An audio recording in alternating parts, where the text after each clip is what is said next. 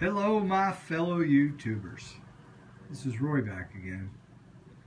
Welcome to Leedskalnins workshop. This is like video 4 from my video behind me, the one before that and the one before that. It's kind of been an ongoing little project that I threw myself into, and I just want to show you guys a little bit. And I got everything dismantled. Tripping over my antenna over here that I pulled apart. Remember that one a couple of videos, 5 or 6 videos ago? So I got that pipe here, probably about, I'm going to say 20 feet tall.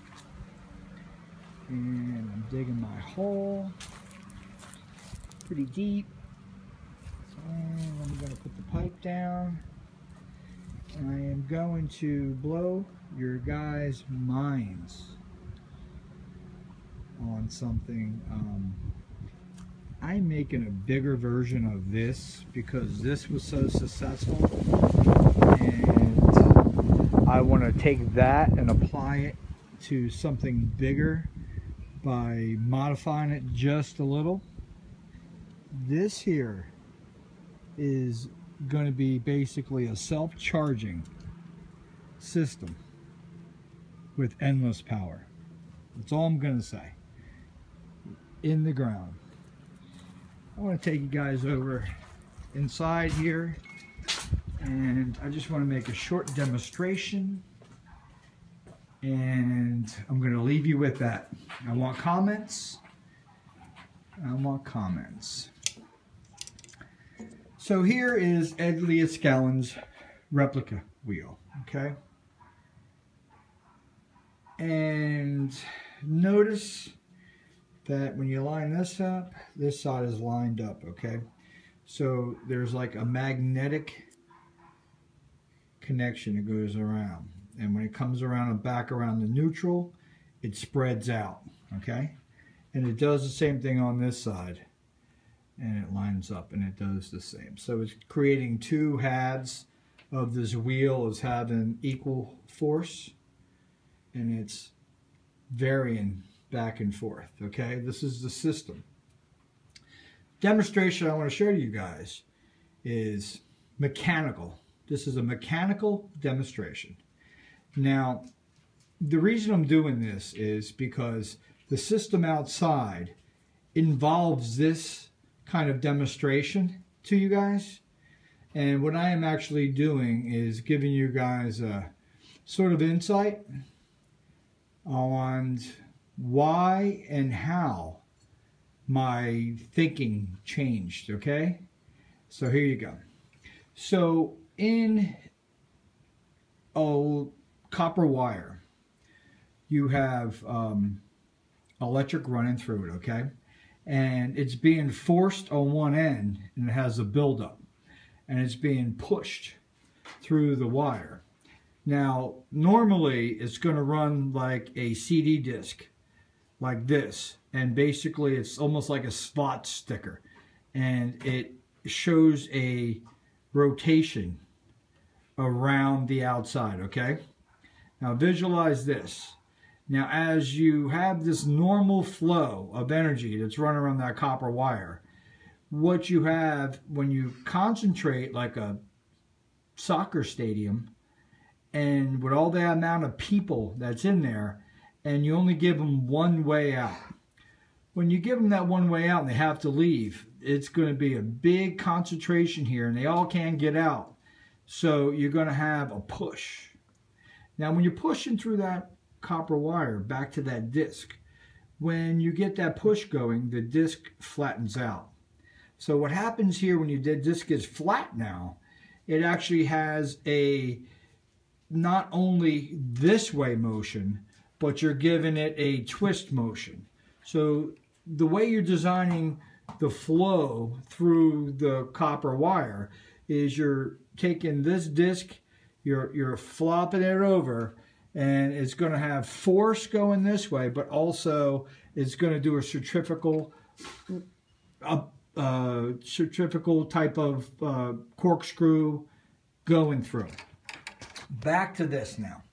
So when you know you have that type of posture inside the wire, you have to be able to understand what's creating it first, and then you must question, how do I create that force in other ways?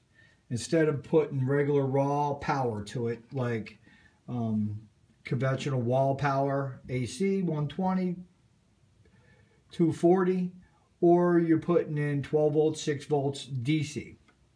Now, what I want to show you guys is when I grab this, now I am going to pull it,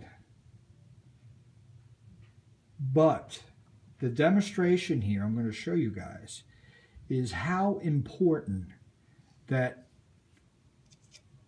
the curvature, and when I talk curvature, when it comes to energy, where the north, south, east, and west positions are. Because when it comes to coils,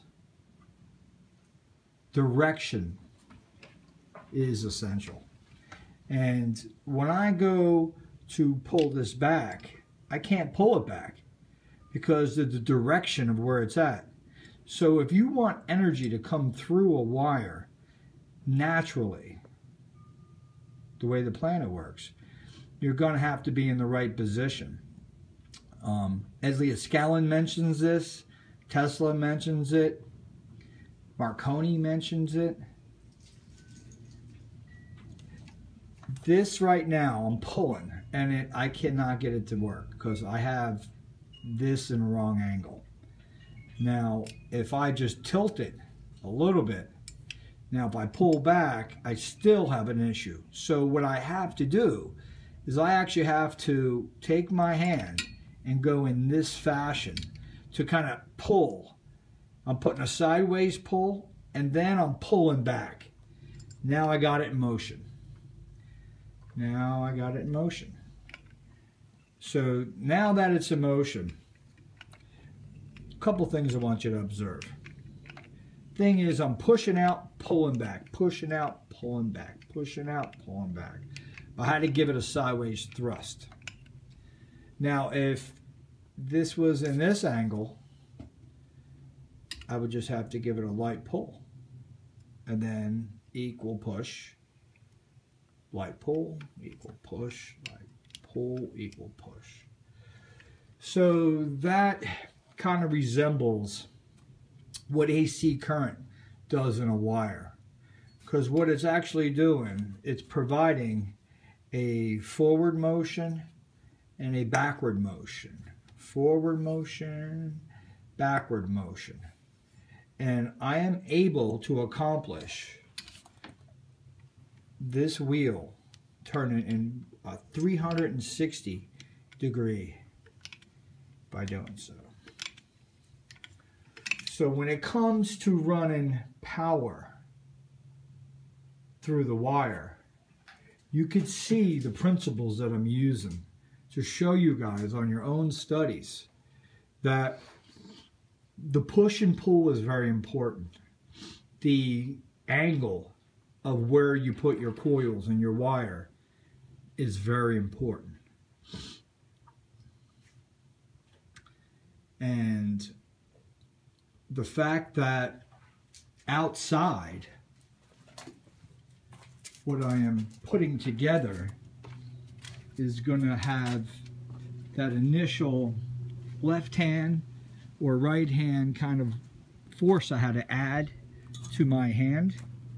I'm going to be providing a 12-volt battery, and the battery will be suspended off of this pipe here, and it's going to be what starts the motion, guys. Based on my demonstration, my mechanical demonstration, it's going to start the motion.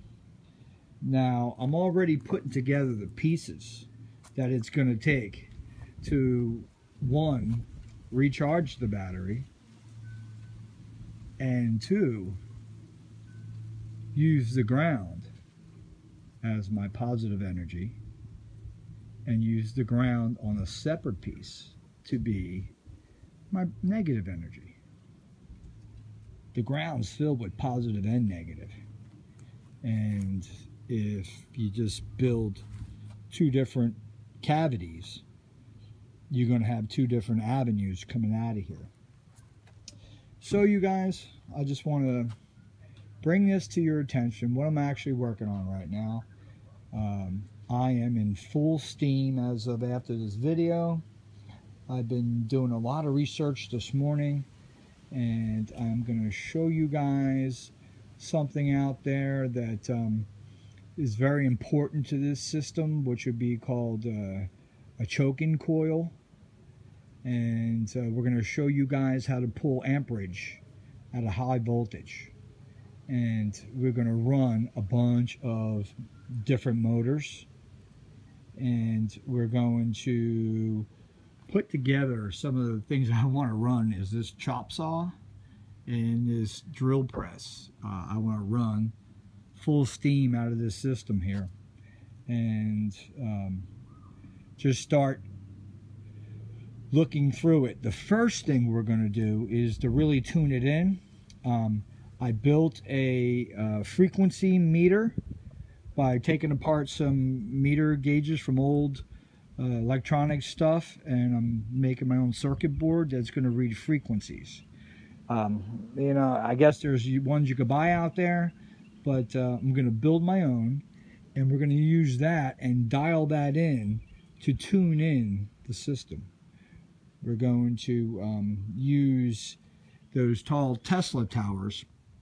Notice I have those apart, and what we're going to do is some special things with that, and I want to show you guys, and especially in tuning that I haven't seen out there.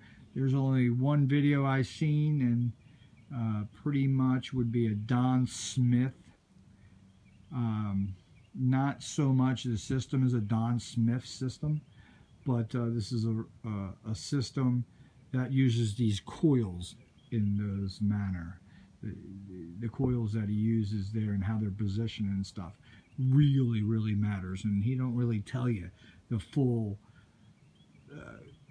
picture of what he's really doing over there. But watching so many videos as I have, I put the pieces together, and some of them, you know, most of them you can throw 98% of the video away in your mind and keep a quarter, and it's that quarter piece that you were looking for your endeavor or whatever you're doing. So all right, man, I gave you guys 12 minutes 57 seconds. Roger out.